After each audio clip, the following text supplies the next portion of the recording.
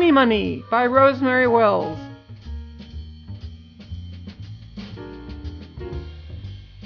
Published by Viking Penguin Putnam Group for young readers.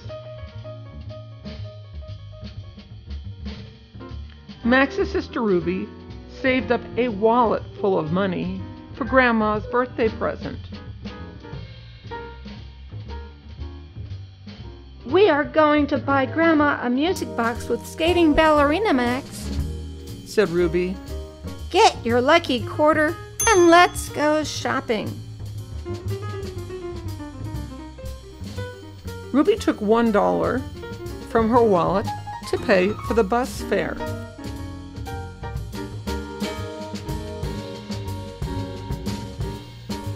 The bus stopped at Rosalinda's gift shop. In the window was a music box with skating ballerinas. Isn't it beautiful, Max? Said Ruby. Thirsty, said Max. You may buy a very, very small lemonade, Max, said Ruby. Next door, in Candy's corner window, were hundreds of vampire teeth.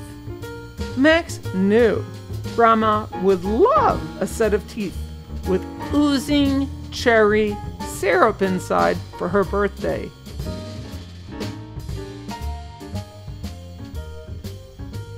Max bought them instead of the lemonade. $2, please, said Candy. Max wanted to make sure the teeth worked. He put them in his mouth.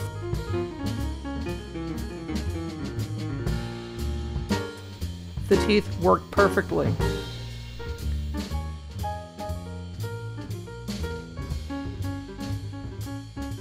Ruby had to take Max to the laundromat. Soap cost $1. The washer cost $1. And the dryer cost another $1.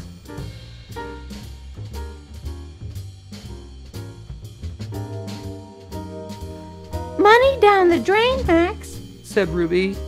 Hungry, said Max.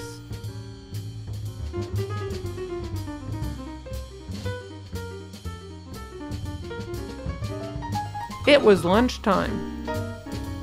Max finished off a peanut butter and jelly sandwich, 2 coconut cupcakes, and a banana shake. Lunch cost $4. Money is running through our fingers, Max, said Ruby.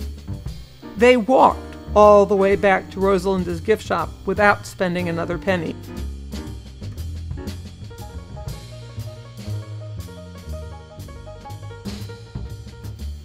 I would like to buy the music box with skating ballerinas for Grandma's birthday, said Ruby to Rosalinda. The music box is $100, said Rosalinda. $100? said Ruby. The ice skates are made of real gold, Rosalinda explained. Ruby looked into her wallet. The only thing left was a $5 bill.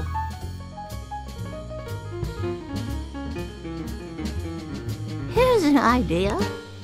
Bluebird earrings that play "Oh, What a Beautiful Morning" are on sale for $4.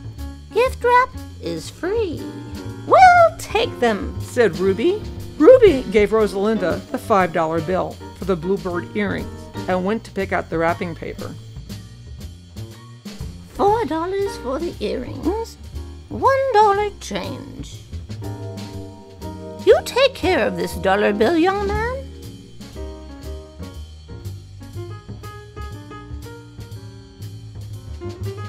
Max went back to Candy's corner.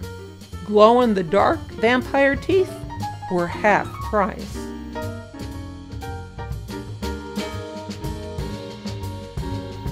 Most people like the glow-in-the-dark vampire teeth much better than the oozing cherry kind, said Candy.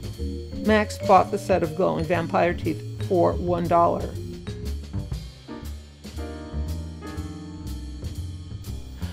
"Oh no, Max," said Ruby. "you've spent our last dollar. How are we going to pay for the bus home?" Max reached into his pocket. Out came his lucky quarter. Ruby used the quarter for the telephone. "Grandma will have to pick us up," said Ruby. "I hope she won't be angry." Grandma was not angry at all.